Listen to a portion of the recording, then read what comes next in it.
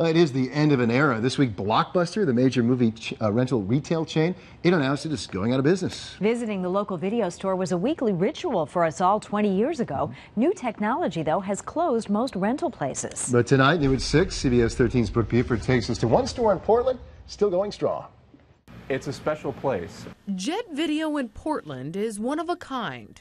It's a small neighborhood community store. It's a video store as well as a post office and ice cream shop. It had to diversify to stay open, renting movies as well as mailing letters and scooping ice cream. You're never going to make millions running a store like this. That said, our numbers are up over last year's. 20 years ago, there was a store like Jet Video on every block. Oh, every place. All of the mall factory on all the corners. It's nostalgic. Big chains like Blockbuster reign supreme.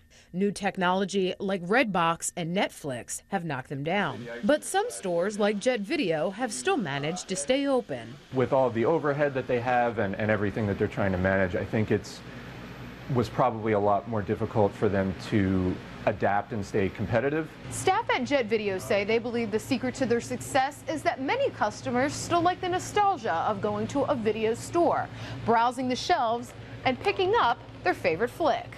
They also believe residents still like to support small businesses.